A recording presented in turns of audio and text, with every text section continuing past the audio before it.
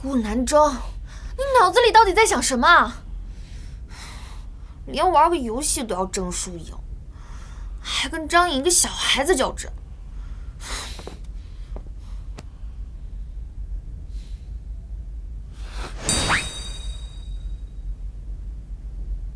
我喜欢你。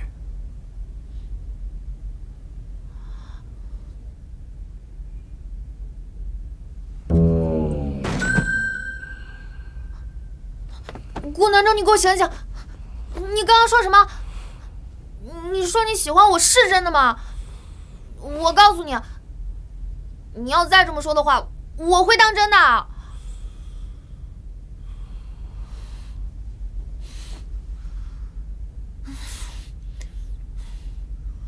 周剑清，你给我清醒一点！他只是喝醉了，说不定连你人都没认清呢。这不能代表什么。我没喝醉，我说我喜欢你。我喜欢你。哪怕是徒生距离，守护关系。顾南征，你不是一直都喜欢江敬玄的吗？干嘛要说喜欢我？顾南征，你醒醒！顾南征，顾南征，你给我说清楚，你到底喜欢谁？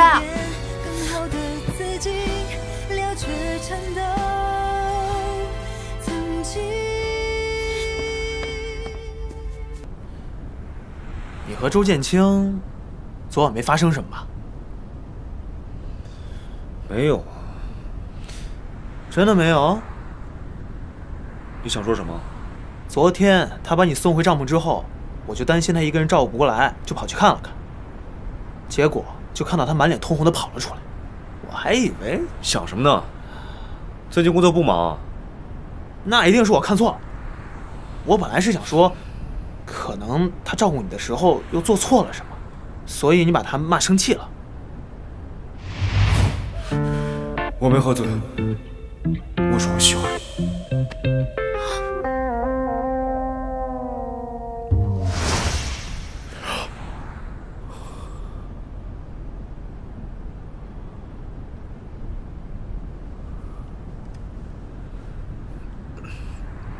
如果，我是说如果，我有个朋友亲了一个还没确定关系的女孩。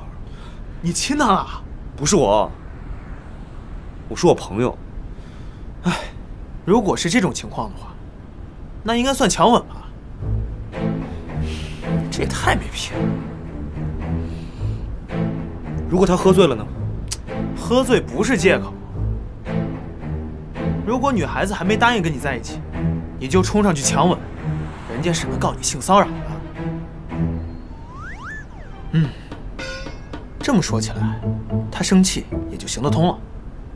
估计你啊，你那朋友，在那女孩子心里，形象已经一夜崩塌了。还有救吗？先跟他解释清楚，说那只是喝醉之后的意外，你没有想要占他便宜的意思。做了这种事儿，这个时候就得展现你绅士有礼、坐怀不乱的一面，努力拉回你崩塌的形象。还有呢？实在不行，一鼓作气，负起责任。你是说结婚？反正你也跟他约好了，毕业就结婚，多一道仪式而已。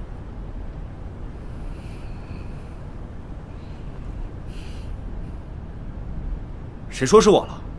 是，我又说错了。那就让你那个朋友好好想想该怎么办，不然这姑娘恐怕一辈子都不想见他喽。